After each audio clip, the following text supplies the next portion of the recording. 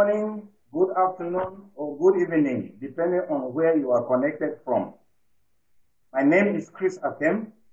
I will be your moderator for this special site event, Agricultural Technologies for Feeding Cities.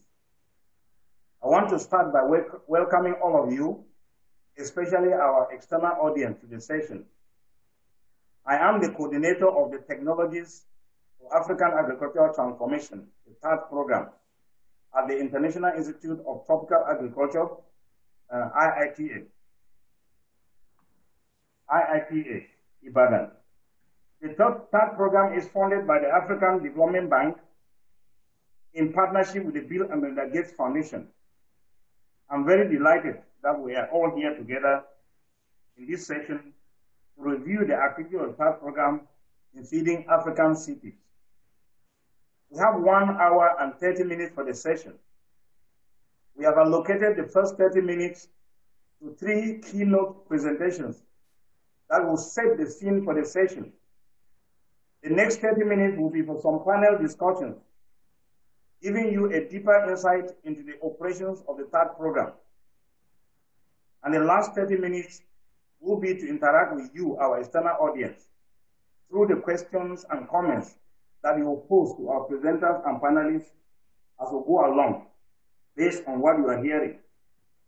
All of this is within the framework of TAAT, within the Feed Africa initiative of the AFDB.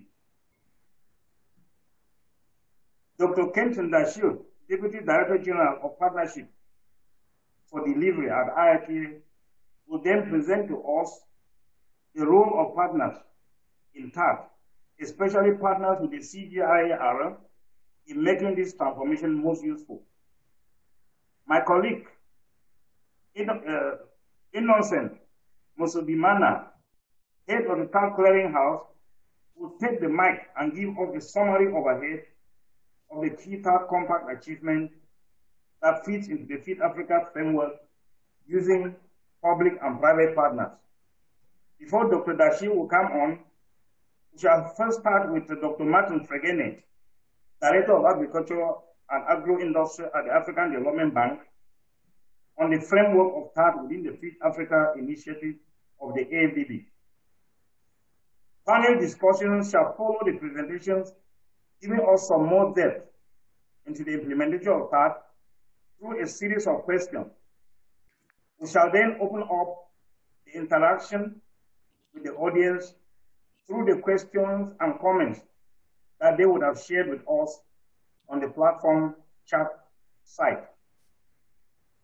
Again, to help us have a very good interactive session at the end, by way of addressing your questions, we encourage you, our audience, to send your questions and comments through the chat box on the meeting platform as we go through the presentation and panel interaction. I believe all the presentations will be done in English. We do have an interpretation service for our French-speaking audience. Please ensure that you are on the right channel and do well to post any questions and or comments in French also. Thank you all again for joining us on this special event, this special session today. There is a popular say that if you want to go fast, go alone. But if you want to go far, go together with others. I believe we are here today to share with you how we are working together to go as far as we can with the African Agricultural Transformation Agenda to enable us to feed our cities. Let us get started with the keynote presentation. I want at this point to call on Dr. Martin Fregene, Director of Agriculture and Agro-Industry at the African Development Bank, to give us his keynote presentation. Dr. Fregene, the floor is yours to present to us. Thank you very much, Chris, and thank you also, ladies and gentlemen, for joining us today at this presentation of the Technologies for African Agricultural Transformation. I'm joined in this presentation by Dr. Ken Dashir, who is the Deputy Director General of IITA, and also Dr. Innocent, who is the head of the Clearinghouse. The title of our presentation is Feeding African Cities Through Agricultural Transformation. In the next couple of slides, we'll describe how working with an ecosystem of partners, African Development Bank and other development partners are striving to raise the productivity of crop production on the continent of Africa. Here is the overview of my presentation. I will talk about the current situation, what the context is. Then I'll talk about TAAT itself, and I'll also describe some achievements to show that it's a model that is working. And then I'll talk about the next phase of TAAT. Well, in the last decade or so, Africa has made some progress with food production. Food production has actually gone up. But at the same time, Africa is faced with some of the most daunting problems with regards to food production. We've had the worst locust invasion in 100 years. We've had the Fulani worm that came into the continent in 2016. We've had droughts in southern, Sahelian and Horn region of Africa. Of course, we had a cyclone in Idai, and also there's been a recurrent, incidents of farmer-herdsman conflict. Today it's estimated that 72 million people in the Sahelian and West Africa are already food insecure. This number is probably higher, but at least the ones that have been recorded, by aid agencies is 72 million people. COVID-19 has also had huge disruption to food supply chains, both agro-inputs and also food supply chains. So Africa, before the COVID-19, was already in a precarious situation. Then came COVID-19 with all its disruptions and then even the further reduction in food production. But we all know from looking across the world that there is no way you can feed a growing population without closing yield gaps and having a robust agribusiness sector. This graph shows you where the maize yields over the last 130 years or so, 140 years or so. As you can see, African maize yields are today where the US maize yields were in the 1960s. While the US and Africa have about the same amount of land grown to maize, 350 million hectares, but the US produces some 6 times more maize than Africa, just for one reason: productivity. Productivity is such an important component of any agricultural sector because it's the driver of profitability in every value chain. And closing the yield gap is therefore fundamental to having a profitable and also robust agribusiness sector. Agriculture should be a business. It's not a way of life. It's not a development program. It's a business. And for it to be a business, people must make money. People must invest money and have a good return on their investments. Bridging the yield gaps in Africa requires significant investments in getting hybrid seeds to farmers, or seeds of improved seeds, and not just seeds alone, but also breeds of improved crop and livestock and fisheries, varieties. It also entails getting fertilizer across to farmers. It entails infrastructure, rural infrastructure, irrigation, roads, storage, and many others. But it all begins with making sure the farmers have the right technologies in their hands. So the African Development Bank launched in 2016 in response to the declining per capita food production on the continent, what we call the Feed Africa. Feed Africa takes a value chain approach to agriculture and strives to raise productivity, increase value addition, and also efficient marketing and also processing of agricultural products. TAAT that we're discussing today is the beginning of the chain. That is where it all begins, with production and efficient production. TAAT is going to be the catalyst that drives agricultural production and also value addition on the continent.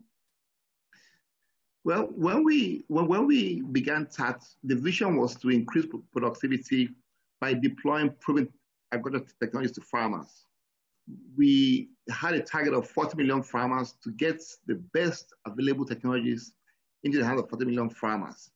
And also, we decided to take a regional approach. Many of the boundaries in Africa, no political boundaries, but they actually cut across the same agro ecosystems. They also cut across the same cultures and the same languages. So you cannot just take a national approach, a country step-by-step approach. You need to take a regional approach. TAAT also is unique in the sense that it brings together partners, not just for financing, or partners for technology delivery, partners also for advocacy, for policy reforms, and all that. I will leave the structure and the details of how TAAT operates to the other speakers. For my own talk, I will just emphasize on what is the theory of change, what is the philosophy, what did we set out to achieve from the TAAT? First of all, we should ask, what is TAAT doing differently from what has been done before? Why is TAAT unique? First of all, as I mentioned before, the partnership is why TAAT is unique. The TAAT takes a public-private partnership approach. That is, the public sector providing an enabling environment and supporting the private sector to do what it does best, business. TAAT also takes an approach to resolving political bottlenecks. We all know that seed policies often, in many African countries, act as an obstacle rather than facilitating the movement of new improved varieties. For example, there's some countries that don't have seed laws. So I can sell grain as a hybrid seed in those countries and get away with it. So seed policy is extremely important for you to succeed. That's one of the things TAAT is doing, addressing policy bottlenecks. Another thing is the supply chains for food production. How do farmers get the seeds that they produce? Normally from the agro dealers, but many farmers are too far from agro dealers. So how do we bring closer to farmers, access of these new technologies? Another thing is creating demand. There's a saying in Latin America that the best fertilizer for any crop is the market. How do we link both input markets and output markets to the producer so that he gets a value, he gets a return on his investment? And then the most important thing is the actors, the SMEs, who feed 60% of urban populations in Africa, both from the input side, from the production, from the value addition, from the third-party logistics, everything. How do we engage them, make sure that they are very much part of the TAAT story? I will just use one example, that's heat-tolerant wheat, to describe how TAAT operates and to describe what the original approach was and then how it has succeeded. Like I said earlier, heat-tolerant wheat is very important in dry areas of the world where irrigation is possible. Areas like Ethiopia, Sudan, where the very hot, but winters, but cold in the night, you can grow wheat, but often the yields are low. So what ICARA has done was to produce the varieties. But we know that from the varieties to millions of farmers requires seed companies. It requires, governments. So what TAAT did, working with ICARA and also working with other partners, we were able to bring a lot of seed companies together, and then also bring, find financiers of agricultural production together. And the approach has been get TAAT to bulk up certified seeds, get TAAT to build capacity of seed companies, to establish demo trials, all towards de-risking adoption of new technologies, so that adoption of new technologies is no longer, all the risk is not carried alone by the seed company, but rather TAAT helps to share in that risk, the risk of bulking up of varieties that farmers don't know very well, the risk of making sure that they're delivered to farmers. And that has actually led to a huge increase in the seeds of these new heterogeneous varieties that ICARA produced but have not been able to deliver to farmers. As of last year, heterogeneous varieties have now been bulked up and distributed in Sudan, Ethiopia, Nigeria, Zimbabwe, Tanzania, Kenya, and Mali. Over 40,000 farmers, alone in Sudan have actually increased their yields from doubling their yields actually in those areas. This table just summarizes what has been done. And I won't talk too much about it because later in the program, there's going to be more details discussed, but just to show you that from a few thousand tons of these heat-tolerant wheat varieties, we today have more than 50,000 tons of certified seeds produced. You know, we have also more than 20 seed companies, you know, involved in producing these seeds. Suddenly, a technology that can actually improve yield of wheat, improve wheat production in Sudan and Ethiopia is now in the hands of farmers. This is very, very important in the sense that these countries are all major wheat importing countries. They import a lot of wheat.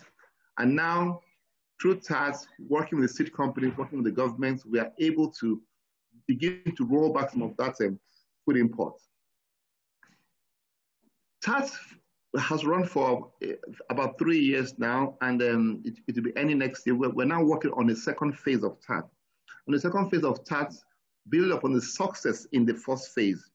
The first phase has shown that if you work with seed companies, if you work with government, you can actually bulk seeds. But then the question arises, how do you make sure that all the farmers get the seeds in other countries where government is not so much involved? You need agro-dealers. You need people that will be able to produce those seeds. And then how do you also make sure the farmers can access markets? You need aggregators. You need third-party logistic providers. Then also, how do you ensure that some of these new varieties of wheat, you know, will find a place in the market? You know, you also need policy to ensure that markets are available for this seed. If you don't provide the right policy environment, you will produce and people will not offtake. So then, lastly, how do you also ensure that you can go across regions, you know, with respect to technology, for increased productivity? So all these different areas involve SMEs. So we are designing a project, a phase 2 on how to support the SMEs, still supporting the ecosystem of technology, but also supporting the SMEs, the agro dealers, the aggregators, third-party logistics, working to ensure that we can actually go to even greater scale. It's all about the partners. It's all about the right technologies. It's all about the enabling environment. That is why TAAT is really emphasizing, in the next phase, making sure that everybody at the table is catered for. I will stop here and I will allow my colleagues to continue. But I just want to thank you all for listening and to ask that you continue to join to stay with us as we continue this session. Thank you very much. Thank you very much. Thank you very much, Dr. Fregene. I will now call on Dr. Kenton Dashil, Deputy Director General of Partnership for Delivery at IITA, to make his keynote presentation. Dr. Dashil, over to you. Thank you very much, Chris. Martin, thank you for that wonderful introduction. You've really got us started on the right foot. Yes, TAAT is under the Feed Africa umbrella. And for Feed Africa to succeed, we need to achieve two goals. First, we need to significantly raise agriculture productivity. And second, we need to move African production much higher on the value chain with agribusinesses producing and selling processed goods, not simply basic commodities. And TAAT is really focused on the first goal, raising agriculture productivity. There are a number of other activities, programs, et cetera, in the African Development Bank Feed Africa program that will handle other areas. One of the things that is important is the actual grain yields, or average cereal grain yields in the continents are listed here, starting from 1960 through 2015. And the top line is North America and Europe. There's two lines in the middle there, Asia and Latin America. And then the bottom line is Sub-Saharan Africa. This is the challenge that we face. It's very same thing that Martin told us. We need to increase the grain yields. The good news is that between 2000 and 2015, agriculture production has grown more rapidly in sub-Saharan Africa than any other region in the world. This has put more money in the hands of millions of farmers, and that helps stimulate rural economic growth. This is the good news. The bad news is that the rapid growth was driven primarily by expansion of cultivated area and not increases in grain yields. So the way forward is we need to raise the productivity of existing farmlands.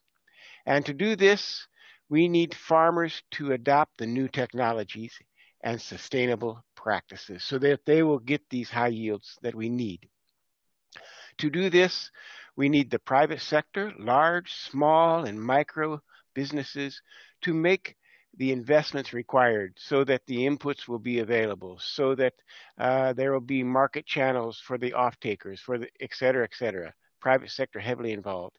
And finally, we see that many African governments are seeking policy and technical guidance to help them develop and implement their programs in a practical way. And TAAT is ready to partner with them. Now, we also know that TAAT deploys these proven technologies in partnerships with governments and the private sector. And this is done at a moderate to a low scale, meaning that, for example, the core of TAAT may do this in, say, 5 communities in a country. But we need to do it in 1,000 communities, 2,000, 10,000 communities. And to do this, that's where government programs come in, and the private sector can really scale these things out massively. So TAAT is more of a catalyst to stimulate governments to invest their resources to get the private sector. So the vision is to reach 40 million farmers and to add 120 million metric tons. And we want to radically transform African agriculture. We're not talking about changing a little thing here and a little thing there and increasing yields by 5%, 8%. No, we need major changes so that yields will increase by 50%, 80%, 100%. And TAAT is doing this through 8 priority intervention areas. And these areas include self-sufficiency in rice, cassava intensification, food and nutrition security in the Sahel, transforming African savannas, revitalizing tree plantations, horticulture, wheat, and inland fish production. So if you're involved or interested in any of these key areas, you can be part of TAAT, and we want you to be with us. So the seed funding or the catalyst funding that TAAT is using is focusing on 9 commodity compacts. And this word compact, what it means is teams. It means teams of institutions led by one institution that have agreed to come together to work on that specific area. And what I've listed here is the 9 commodities that TAAT is presently working on, along with the institution that is leading that particular area. We have maize with AATF, rice, Africa rice, wheat, ICARDA, sorghum and millet, ICRISAT, cassava, IITA, high iron beans, SIAT, orange flesh sweet potato, SIP, aquaculture, world fish, livestock, ILRI. These are the commodity compacts. Then we have 6 enabler compacts. These are the compacts that are supporting the commodity compacts. Those things, those tools that the commodity compacts need to support them so that they can be successful. This includes soil and fertilizer with IFDC, water management with WIMI, capacity delivery and technology outreach with FARA, enable youth with IITA, the fall armyworm compact, that is an emergency compact addressing this terrible pest led by IITA, and policy with AATF. You'll notice that there are actually 9 CGIAR centers working in this system. So it's following the new one CGIAR model for Africa. So we're very excited about that. The key here is the institutions leading these compacts are the African authorities on that subject. They can provide the best guidance, the best advice. TAAT is working in 27 countries, and you can see them here. with the green areas, and we hope to expand to some more countries. So the key here is the CGIAR and other institutions provide the package of practices and innovative solutions that supersede the traditional technologies that are currently available. This is the core of TAAT, to get the best production technologies that are available for farmers and get them in the hands of farmers.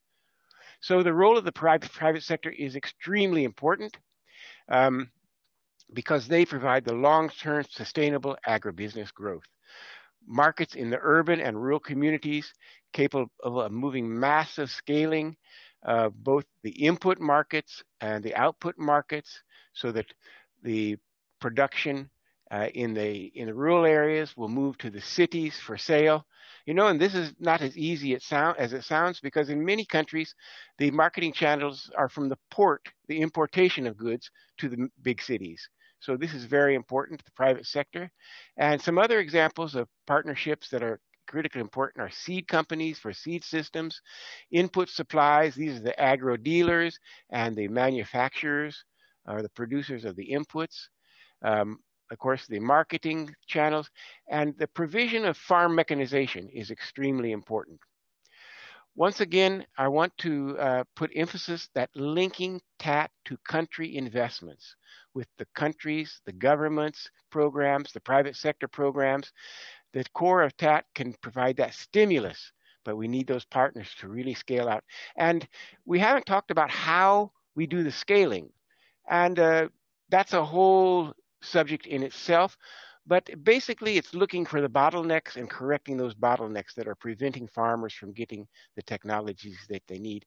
And if you want to go to the website called Scaling Readiness, you can get some more details on that. Ladies and gentlemen, thank you very much for your kind attention, and you are all welcome to join TAAT. Together, we will transform African agriculture. Thank you very much.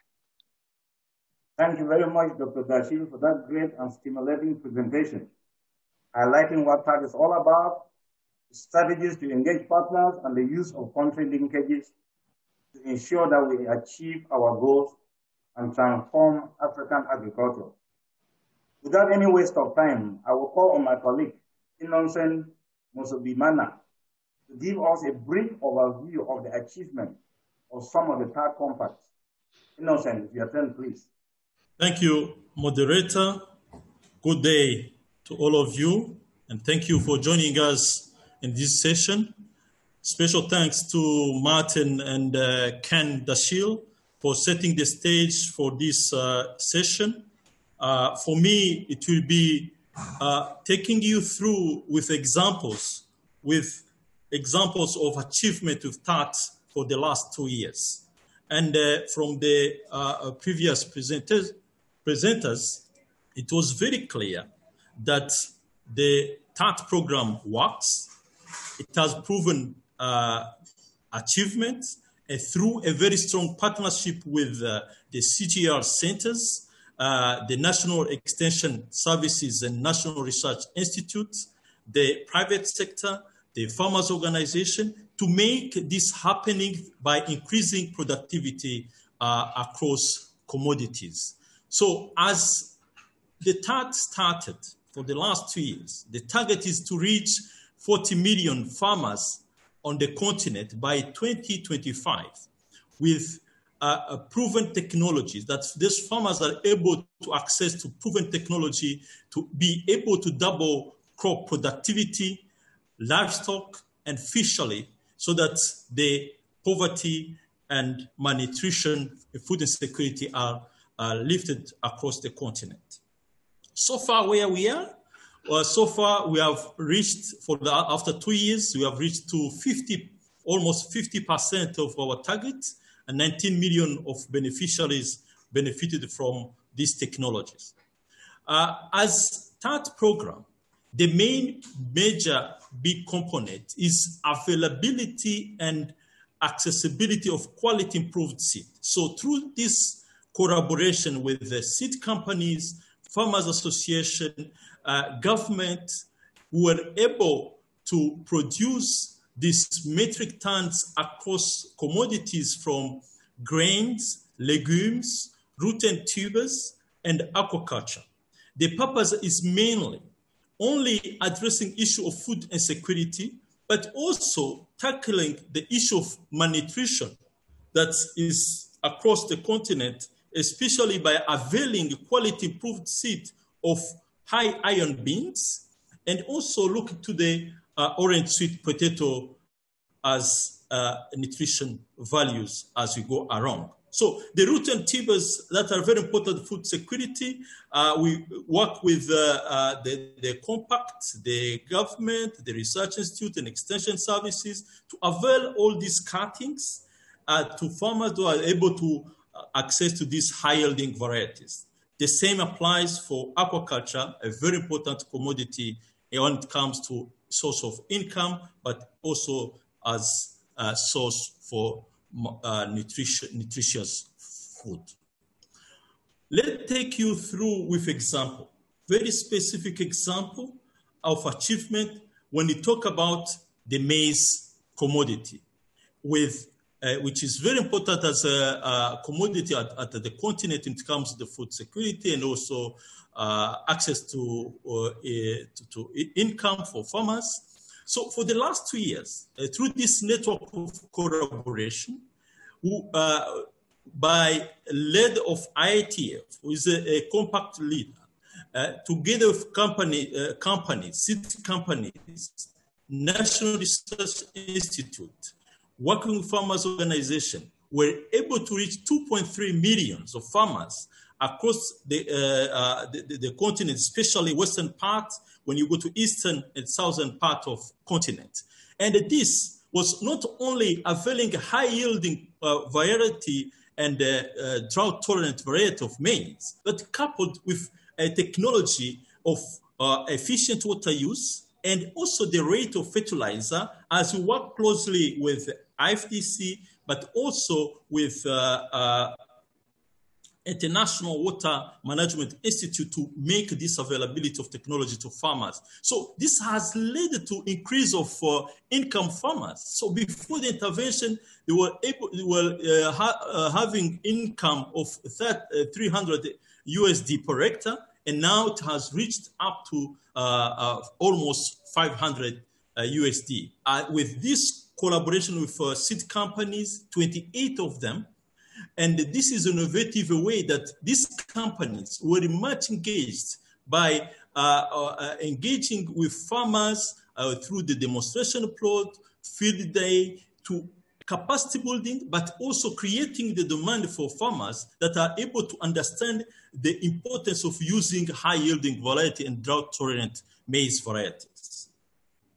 Another example is the sorghum and millet, which is a very important commodities when you go to the Sahel and Savannah area of the continent, whereby with working with ICRISAT and together with countries, especially through the National Research Institute and the extension services within the countries and seed company, we're able to avail the high-yielding variety to farmers, and the yield of sorghum has increased from 1.2 metric tons to 3 metric tons per hectare, while for millet, it went from 0.7 metric tons to 1.7 metric tons per hectare when it comes to. But something to highlight here is also not only as developing this high-yielding variety, the technology is coming up with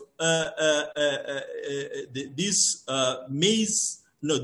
millet and sorghum as a source of flour for food security, but also at the same time as a source of biomass, which is a very important source of feed as important livestock in this area. So that is a dual purpose of this variety that were able to respond to the need of farmers. So we're able to deploy to cover 1.6 million hectares of sorghum, 280,000 hectares of millets across, with this intervention area, so that we're able to use all this improved seed and packages of technology to farmers.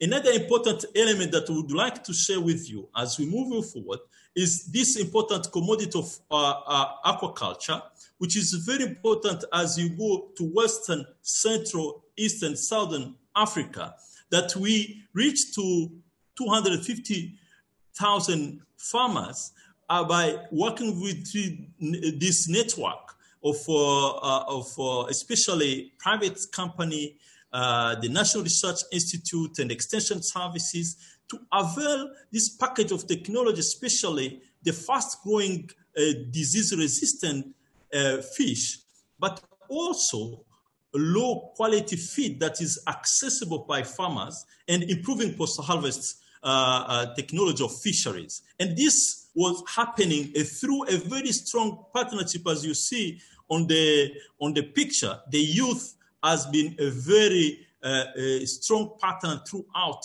when it comes to this partnership as we promote this technology throughout these countries to avail this technology to farmers and also increase income. So that is one of the key achievements. We double the income for farmers that were able to access to this technology from 900 USD to almost to 1800 USD harvest as compared before and after intervention.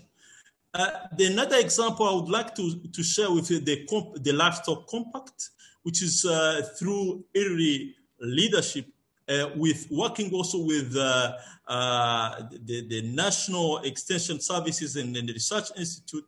We're able to avail this package of technology, especially the dual purpose breeds and high quality peel mash that are a source of feed, but also improving the forage as a supplement, also other supplement, as we promote the fattening that was taken up by the youth, and that has changed the life of farmers in this area of intervention that we're working with as in partnership with all private government to make this happen in the continent. So my last slide will be actually how, based on this experience of the last 2 years, and as Martin have already presented. So moving forward, we'll try to work closely.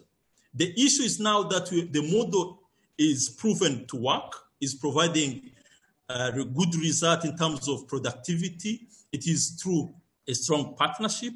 So the next phases will be strongly engaging with countries so that we are able to take this to the scale, engaging countries in a way that government are able to accommodate programs that are integrating these technologies so that we are able to take this technology to more farmers and bring more smiles, as we see our mother there, that all farmers on the continent have this smile due to accessing to this technology. So by working closely with government and also development partners, we're able to work, design together the program that are accommodating this and accompany them, because we have already infrastructure and the capacity to accompany this whole process as we take this at a scale. So another lesson learned throughout, as we look to this promotion of cross seed, the cross-boundary seed movement, it was highlighted, especially the issue, the hindrance of in terms of regional variety residues and registration policies. So we will be working closely at a regional level and the national level, where we have already this experience that by working government, doing with an assessment at national level to understand the seed issue in terms of regulatory framework, policy that are able to accommodate all these transboundary of movement of seed, fertilizer, and the agricultural goods. The same applies to, as we move forward, we will be strengthening this input supply from agro-dealer network as we build this strong agro-dealership network, as we avail this technology closer to the farmers, and also availing to them the access to finances issues that we are able to avail this technology closer to the farmers as we promote the value chain approach from from input supply, producers, processors, and the transporters who link to the market in the cities and even at the export. So they are able to bring all this smile to our continent as we transform agriculture. This is through this strong partnership. Together, we can make this happening and take this at a scale and reach more farmers on the continent. Thank you very much for your attention. Thank you very much, Innocent, for that excellent overview. Very captivating indeed. I'm sure our audience have been noting and posting on our chat box questions and comments that they have from this presentation. Again, we shall be looking at what you have posted and give the presenters a chance to answer your questions during the interactive session. Before we get to that, it is panel discussion time. I would now like to engage our panelists to help shed more light into what and how the TAAT program is doing to transform African agriculture and feed our cities. We shall be doing this in the form of some questions that I shall be posting to each of them. But first, let's meet our panelists. We have in the panel Dr. Abbas Adebayo from IITA, based in Tanzania. Abbas leads the Cassava TAAT Compact. We also have Dr. Zaudi Bishao from ICADA, based in Addis Ababa at the moment, leading the Wheat Compact. And Dr. Irene Frempong from FARA, based in Accra, who is leading the Capacity Development and Outreach Compact, Enabler Compact. From Innocent's achievement overview presentation, we heard a lot about some of the key roles that the compacts are playing in the implementation of the TAAT program. Quite a good record of achievements, I must add. Dr. Abbas, let me first start with you. You are the head of the Cassava Compact. Would you briefly explain to us what Compact is actually all about and how it functions? In doing so, please try to highlight the partnership dimension within the Cassava Compact for us. Dr. Abbas. Thank you very much, Dr. Akem. And I'd like to appreciate the presentations made by previous presenters. Cassava Compact focuses on achieving rapid intensification of cassava across all the cassava producing countries in Africa. And so for that matter, we focus on productivity improvement, increasing mechanization, and promotion of value addition. And for us to be successful, it's important that the value chain actors are also linked to the market. And we need to catalyze investments, both government investment in agriculture and cassava in particular, as well as private sector investment in cassava production and marketing processing. So this is what we focus on. But in each country, we do engage in strategic alliances or partnerships with the private and public institutions to drive this transformation that we would like to achieve. And these partners are usually the national agricultural research and extension institutions, the international research and development centers. We do partner with technology companies, agro-processors, policymakers, and so on. But one important group that TAAT begins to focus on is a group of countries that have cassava development programs, or they do have loan programs that they are investing on. And so Cassava Compact becomes a very good partner for such countries to access new technologies, in order to ensure that the investments yield the expected results. And we have done this in many countries, and we are supporting the countries to implement their country programs on cassava development. We are supporting Togo. DRC is developing a presidential initiative as we speak, and we are providing input into that. Central African Republic, it's going to implement a country program with loans, and we're helping or supporting these countries. So with this group of partners, we form what we call the Cassava Compact. And that compact, with the group of partners, we co-invest in the technology outreach activities that we do. So how do we then structure our program to work together? First, we do have national meetings, consultations, and so on.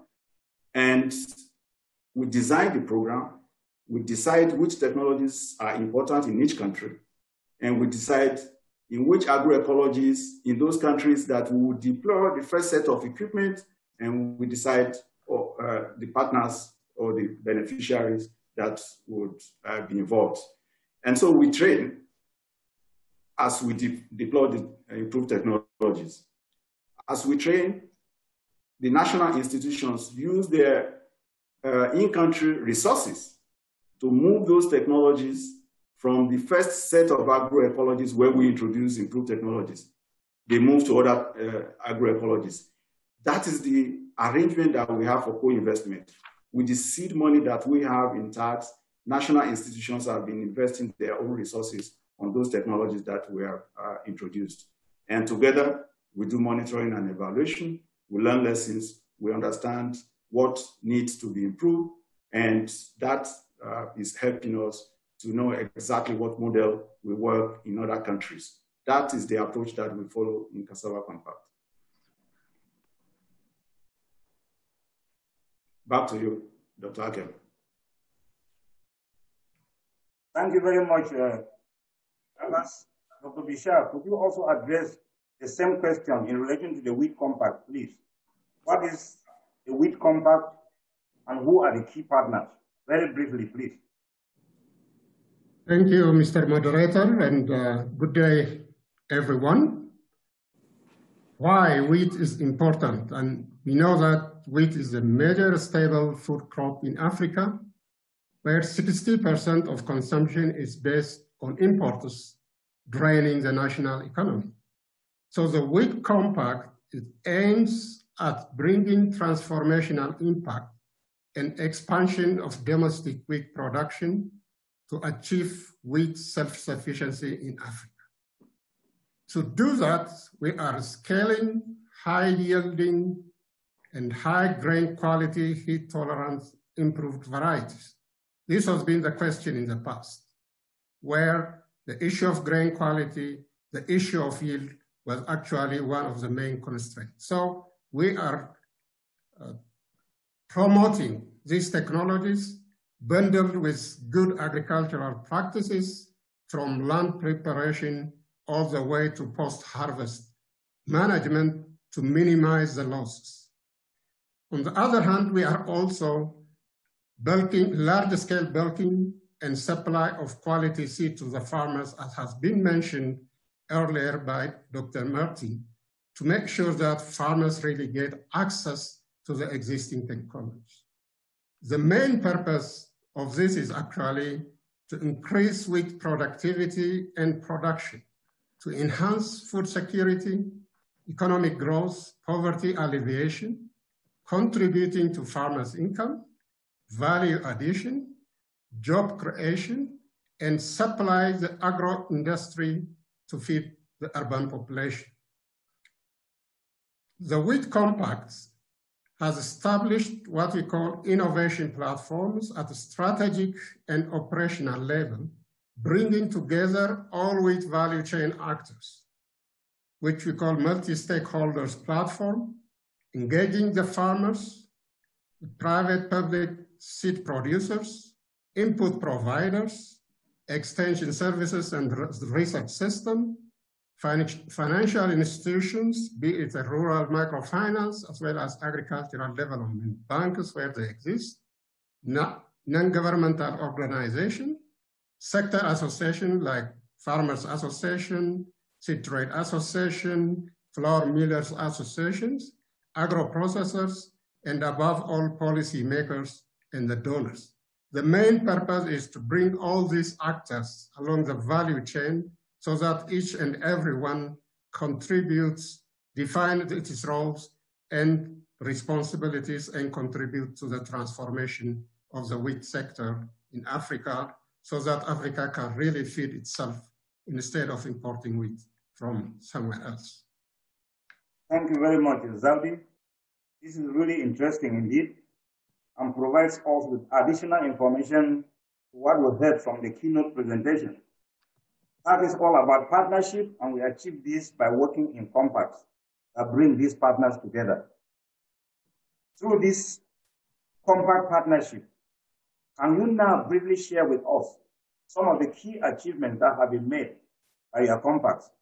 This time, let's start with you, Dr. Bishal, since you are still on the throne. And wheat, what are the key achievements?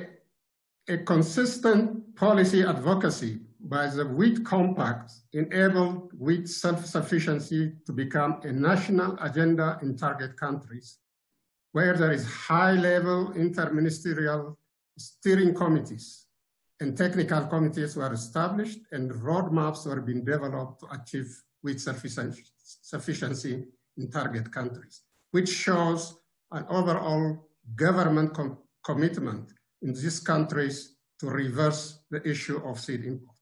This actually led to production of over 1.2 million tons of wheat grain, which can be valued at $255.4 million, which could be linked to the agro-processing industry to ensure that the flour millers are working and feeding the cities. Of course, as has been mentioned by Martin, ensuring the availability and access to quality seed is what matters. So the Wheat Compact created a partnership with over 58 private and public seed companies and seed producers cooperatives and farmer groups, producing around 150,000 tons of seed of different classes, reaching close to 1.5 million farmers, of which 33% are female, directly through scaling or through access to seed. Of course, the Wheat Compact activities created additional job opportunities in wheat grain production, seed production, value addition, and other related services, as well as the agro-processing along the wheat value chain. These are some of the highlights of the Wheat Compact. Thank you very much, Dr. Bijal. Dr. Abbas, please share with us what you have achieved with cassava. Very briefly, please. Thank you very much. We know that cassava development would require seeds, would require value addition. There cannot be cassava commercialization or intensification without these two important aspects. One achievement we have made so far is the building of foundation for robust seed system in some of the countries where we are working on. We are working with institutions within some countries, DRC Congo, Zambia, Tanzania, Togo, Sierra Leone, to develop a robust seed system. And we are relying on a particular technology that would enable the private sector or national institutions to begin to produce seeds in millions in-house. Is a new technology that allows rapid multiplication of cassava to produce platelets. And that would help in increasing seed availability. So in about 5 countries now, we have supported them to set up their seed bulking facilities. In some of these countries, the seed bulking facilities are already functioning and they are producing cassava platelets, which they would then move to the field and produce cuttings. And that helps in developing a new generation of seed growers across these countries. That's important. Number two, value addition. We have introduced innovations for farm gate processing. We have introduced processing machinery across some of the countries that we are working in. And these countries would be able to produce food products that can feed the cities. And this is important for industrialization. Rural processing, making the products and taking to the cities will increase the income of the rural dwellers. Those are two big aspects that we have contributed to across some of the countries that we are working in. Thank you very much. Thank you very much, Abbas, for that enlightenment. Dr. Dashir, in his keynote presentation, made mention of commodity compacts as well as enabler compacts. We now understand that commodity compacts focus on the various commodity value chains that we target to increase productivity and transform African agriculture. Dr. Irene Trenford, I know that your organization, FARA, is one of the enabler compacts, the capacity development and technology outreach compact. Can you please throw a bit of light on what these enabler compacts are all about and how they function? You may also wish to briefly describe the linkages between the enablers and the commodity compacts. Irene, please. Yes, thank you very much, Dr. Akem, and recognizing all the previous speakers who have set the pace and the background for this presentation. The starting point for TAAT is, of course, that there are proven technologies that need to get to the hands of the end users, particularly farmers. There are a number of intervening factors along the pathway of technology deployment for wide-scale transformation. Some of the factors include soil fertility, water management, pest management, enabling policies, capacity development and outreach, but also inclusivity of key actors such as youth, women, small-scale farmers, private sector, and the need to establish relevant linkages between technology generators, research institutions, academia, and a whole lot of them, including markets, commodity aggregators, financing institutions, processors, warehouse operators, retailers, consumers, and the like. So there are a number of intervening factors that have otherwise undermined earlier efforts at scaling and getting large-scale agricultural transformation. Noting this, TAAT then put in place a team or also a set of actors that will come together to provide these enabling services to the commodity compacts. And TAAT identifies 6 of them, which Dr. Dashir had already mentioned. So the work of the enablers are merely to work in concert with each of the commodity compacts and provide cross-cutting services by responding directly to the needs of the compact and facilitating the process of addressing these intervening factors to ensure we have successful and effective deployment of the technologies that these compacts have.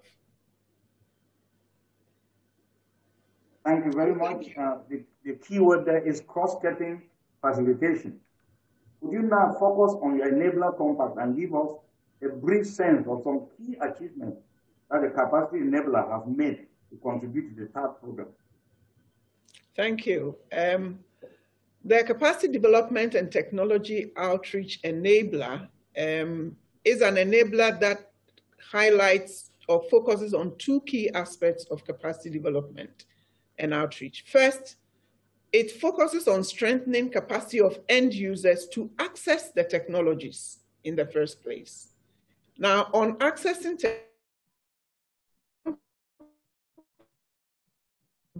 specific tools for auditing the capacities so as to enable the compact to contextualize what is it that they need to do within 58 innovation platforms in 10 countries.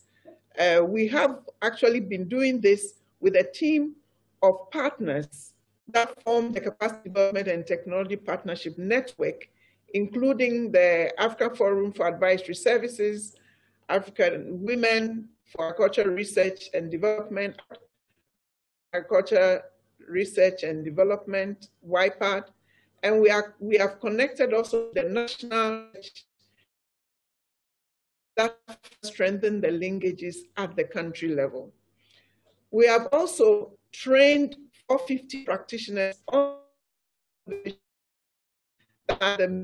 tools for TAAT to move that is to the end users. We have done so in 16 countries, bringing country multi-stakeholders that I've mentioned together through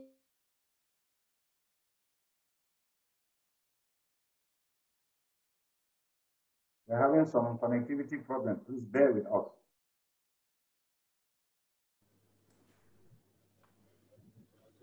Irene, are you still there?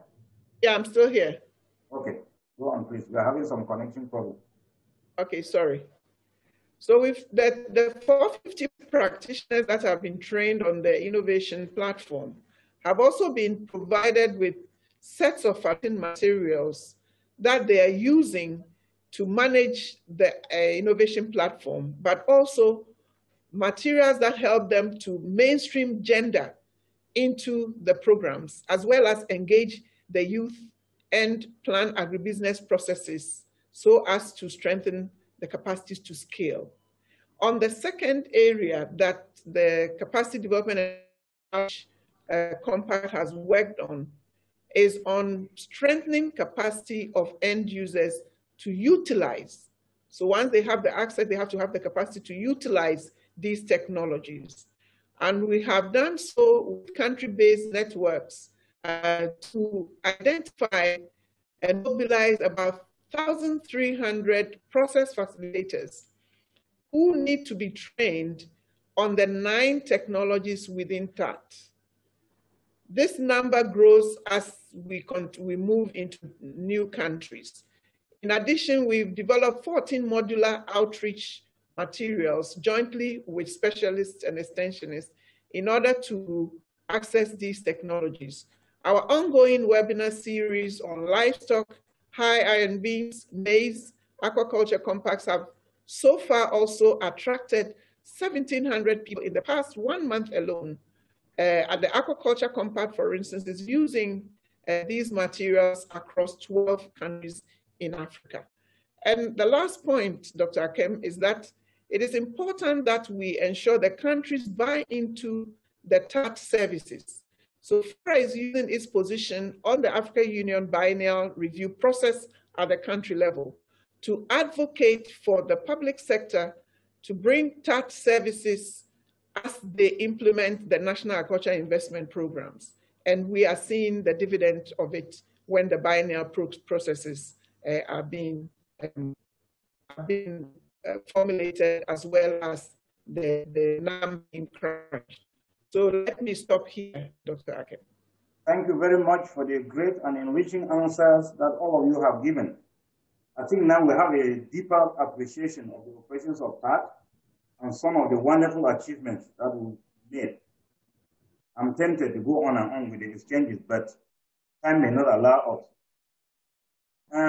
The overall theme for this partnership session is feeding the city.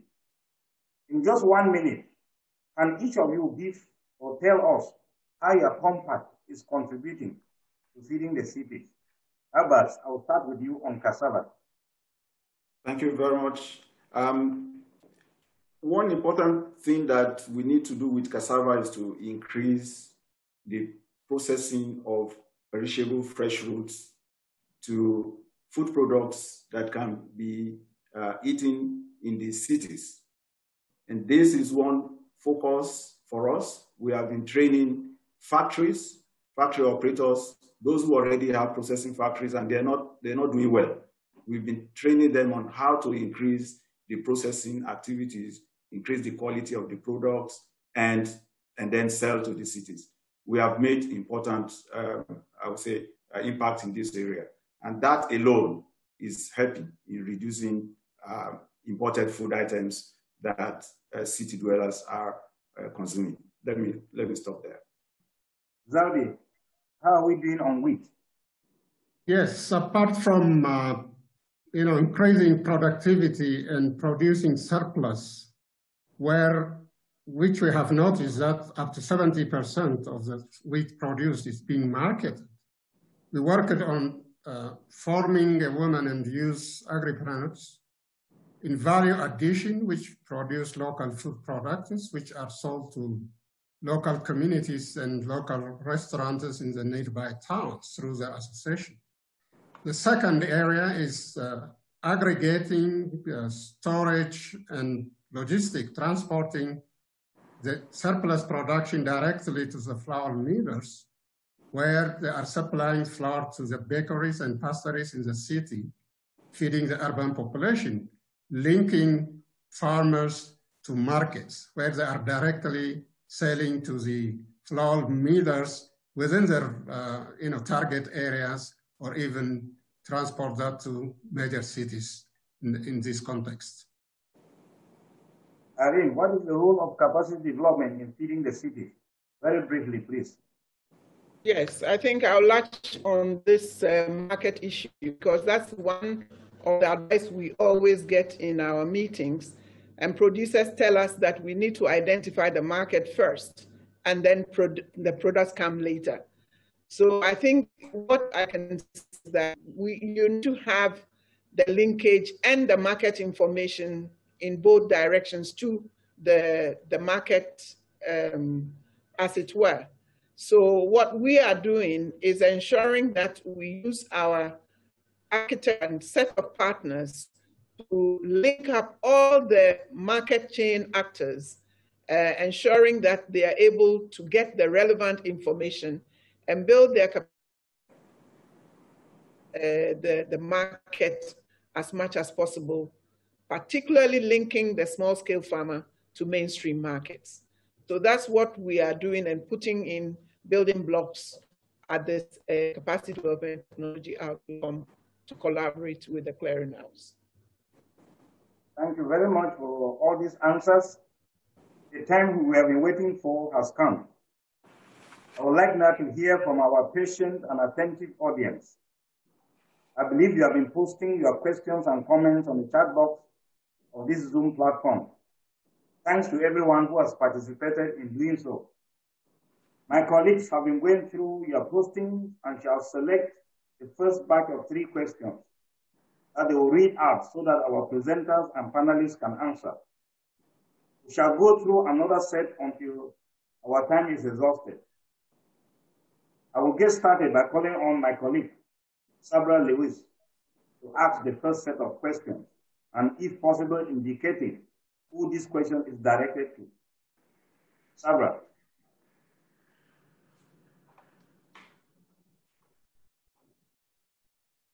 Sabra, are you there? Yes, hello. Thank you, Dr. Hakim. We have 3 questions ready. The first question is for Dr. Abbas and Dr. Zaudi. The question is, what has TAAT been doing and working with the private sector seed companies, and how has TAAT worked with the Africa Seed Trade Association? The second question is about capacity building for FARA. How is TAAT using digitization to help build capacity of farmers and extensionists across the continent? That question is for Dr. Irene. The third question would be for the keynote speakers. And this is a question on the scaling strategy theory of change of TAAT. So I would address that to Dr. Martin Fergene and Dr. Innocent Musebiana and Dr. Dashiell. Thank you. Please, I just appeal, make your answers very brief so that we can have a chance to have as many questions as possible. The seed question, Zaudi, can you go first, please? Yes, the Wheat Compact is working with private seed companies, public seed companies, and seed producers cooperatives. One clear example I'll give you is in Sudan, wheat seed production was less than 5,000 tons over the last 10 years. But the bringing in the private sector of seed companies in Sudan, today we are being able to produce around 60,000 tons in 2019-20, which is ready for planting for next season. So the work with the private sector, we've been able to produce seed not only even for Sudan, and they are ready even to provide this seed to any country where it would be required. So the Sudan Seed Trade Association, which is a member of Seed Trade Association of Africa, is a part and parcel of this partnership. Abbas, your quick link with your seed system to the private sector, please. Correct. Thank you very much. Yes, supply of seed for cassava is still a problem across Africa. And so building the seed system is very vital for us. And we have been working with the private sector, for example, in Tanzania, where we have a tissue-culture laboratory that was interested in the rapid multiplication of cassava. We trained this company, and we also trained national institutions from other countries for them to begin to produce seeds. We have also, in Zambia, established about 58 locations, seed farms, being managed by farmers who we expect at the end of this planting season would then begin to sell these materials to other farmers. And so we want to make some farmers to become seed entrepreneurs. That is the way to build a seed system. And there is a company in Zambia that needs seeds for their farmers. So we want to begin to work with this company through AFDB Zambia office so that we build the seed system for the company as well as other companies that are interested in this approach.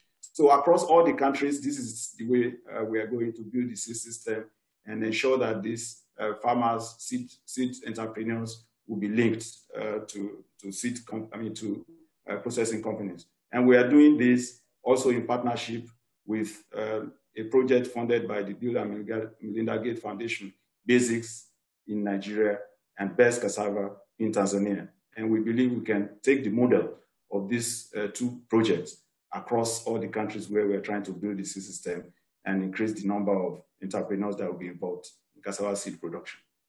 Thank you very much. Irene, can you please take on the capacity development question, looking at the digitalization and the issues that the questioner asked? Please. Yes. Yeah, thank you very much. This is about strengthening the end users. And we have done so through a number of ways. First of all, the innovation platforms itself tries to mobilize all the actors, including the end users. We have, through working with Access Agriculture, provided some partner videos on best practice that needs to be shared with the end users. And we're working a lot on the exchange of these videos. We are also working to develop micro projectors for the NAS as part of such videos. As I mentioned, we've developed a number of outreach materials that will be made available for local use. And during our webinar series during this COVID period, we have engaged a lot with farmers and end users and brought them face to face with the technologies that are being put forward by the compacts. So we're using a multiplicity of ways of reaching the end users with the technologies and strengthening them to access and utilize them. Thank you very much. The question to the keynote presenters. Martin, could you take a shot at it first, and then maybe Innocent? Let's make it brief so that the three of you can give brief comments. Yes, thank you very much. On the theory of change, I think the first thing is you have to create a vision, right? And that has done. You have to be very clear objectives. We had 40 million farmers.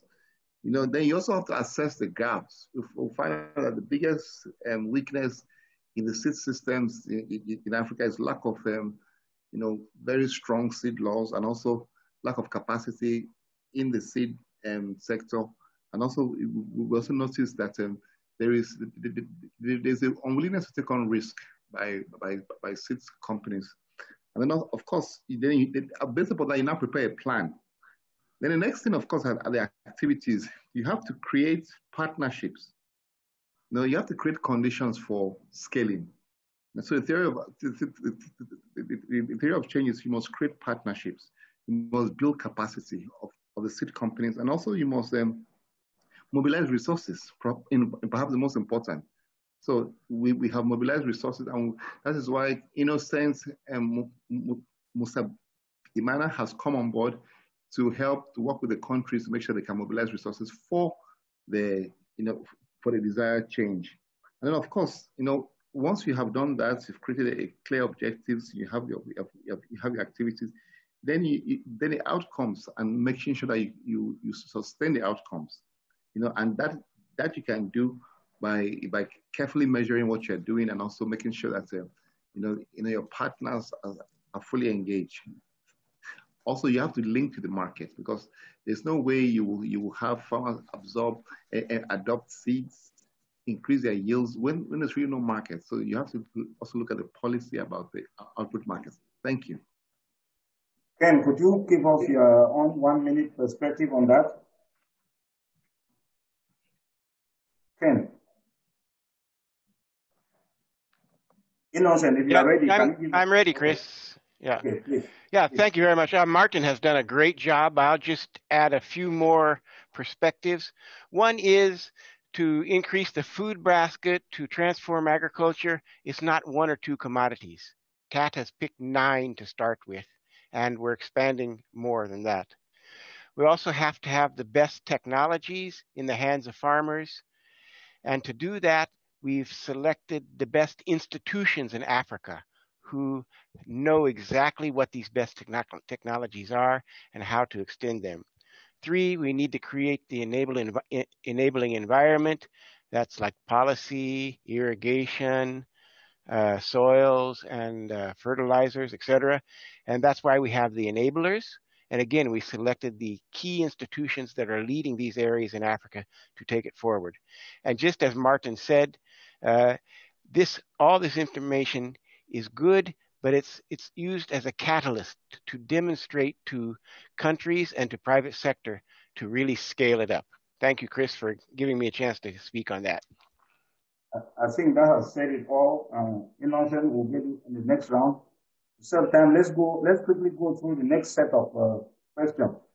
Sabra, can you read out the next set of 3 questions, please? Yes, we have 2 questions here, and the first question will start to Innocent, and then if we can have Zeudi and Abbas answer it in 1 minute. How is TAAT incentivizing private sector? There are many questions on the private sector, but this one has come out very strong. So how has TAAT incentivized the private sector for the scaling of technologies? That's the first question. The second question is how is TAAT incorporating food safety components in the technologies? And the question was posed to maize, sorghum, and millet, and wheat. But since we have Zeudi here representing wheat, if he could answer that question, please. Thank you very much. Innocent, please, very brief. We are a little bit stretching the time, but we are still okay. Briefly. Thank you very much, moderator. A quick one, maybe if you allow, just add one small thing on the previous question, what was regarding to take this scale, and especially as we engage countries. And as rightly said by Martin, and within the clearinghouse, the TAAT clearinghouse, for the last 2 years, we have built capacity, experience as we move forward for the next step, especially working together with the Compact as we help countries while designing these development loans that are programs that help countries to address this issue of low productivity of crops, livestock, and aquaculture. So we have this capacity to work with the countries to help them to design this program so that you can take this technology to the scale and bringing other technology. This was a catalytic fund from the FDB, and the support from the MGF as we proven that this model is working. So moving forward, ready to go, using the experience and help countries to design this program that are accommodating all these technologies. So when it comes to incentivizing private sector, so we are working closely, as my colleagues have already said, being Abbas, for example, let's say pick one technology of mobile cassava processing unit that is proven to be working and addressing this issue of food safety, post-harvest losses, but that can be run by private sector because it's cost effectiveness that we have made a business model around that is very clear that for private sector to invest it, they will make a profit as we design the technology, but also make a business model as we analyze the cost benefit analysis of that. That is one. And when it comes to this private sector, especially the seed companies, so it is very clear if you work with seed company with new varieties, it is a new market. So by creating this demand, especially awareness for farmers through feed days, through demonstration, but that led by the seed companies, they are very clear for them that in creating this demand, this now is source of income, it's just benefit for farmers, but also for companies, private sector, that they can make profit of this technology already developed. So that's a quick one, I should say, as we work with the private sector. But of course, we need to work with government as setting up a conducive environment that will create this incentive, for example, access to loan, to credit, and export facilities that will help them to get more incentive and invest in these technologies as we do scaling up on the continent. Thank you. Thank you very much. Nelson, food safety. Is it Abbas or Zaudi? Either of you, one of you, please. Can you touch on that? Zaudi, maybe. Yeah, I mean, wheat production or whatever, the wheat compact, it's not about only production. It's about all the way from production to post-harvest management so that the quality could be maintained. So in the packages, the outreach packages will really ensure that all the processes from production all the way to post-harvest handling and management activities are properly handled. The technologies which are there would be used to ensure that food safety is not an issue. So in wheat, I mean, it's much less as compared to maybe other crops. So in every compact, I mean, these are the things which need to be done to ensure that it's not only about production, but the whole process of harvesting, post-harvest management, and the processing would be done in a proper way so that the food safety should not be an issue along the line. Thank you very much, Zaudi. It looks like we have a lot of contributions in the forms of questions and comments from many of you. We really appreciate those who posted these questions. We shall unfortunately not be able to go through all the questions because of the time that we have. But I want to assure you that answers will be provided to all the questions on the platform or on the TAAT website. We invite you to visit the website, taat-africa.org. taat-africa.org. We'll make sure that we'll capture all the comments and all the questions, paste them on that website, and provide answers. When you visit the website, you also have the opportunity to request and be linked to any community specialist to follow up on any particular thing that may be of interest to you. Ladies and gentlemen, let me take this opportunity to thank the presenters, the panelists, and to you, the great audience, for the wonderful session. It's been a real pleasure serving you as your moderator. Yes, we have the task of sharing how technologies are contributing to feeding our cities. I believe we are trying to show you just how we are doing this through the TAAT program, increasing the productivity of some of the target community value chains and transforming them so that they are available in markets to feed the city populations. I would now like to call on Dr. Kenton Dashil, the DDG and the head of the TAAT program team at IITA, to make some closing remarks. Ken, over to you, please.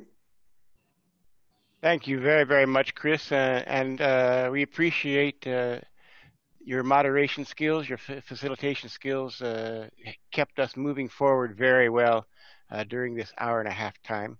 Greatly appreciated. Chris, you've already thanked almost everybody, but I want us to remember the key donors for TAAT, the African Development Bank, and the Bill and Melinda Gates Foundation is also supporting.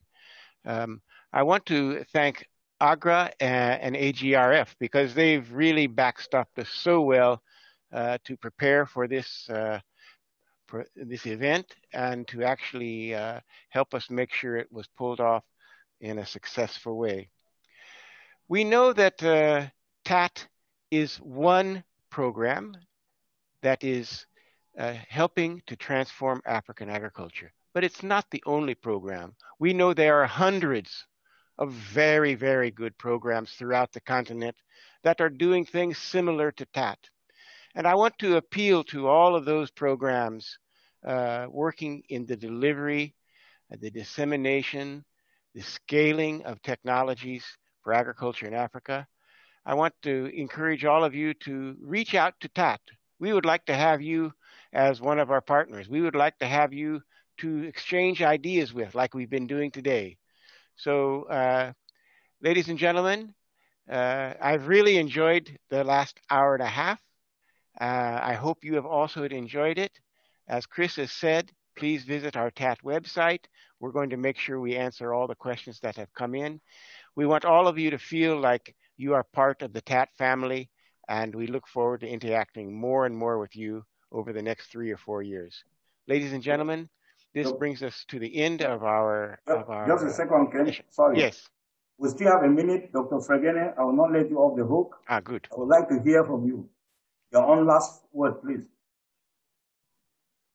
I think Ken has said it all. I don't really need to say anything again.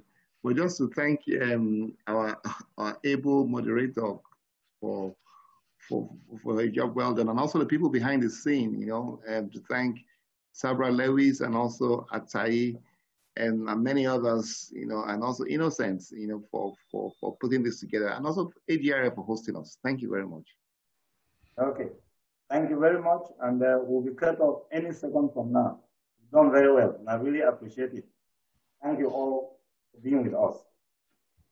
Let's meet another time, or let's meet on the website. Thank you, and goodbye.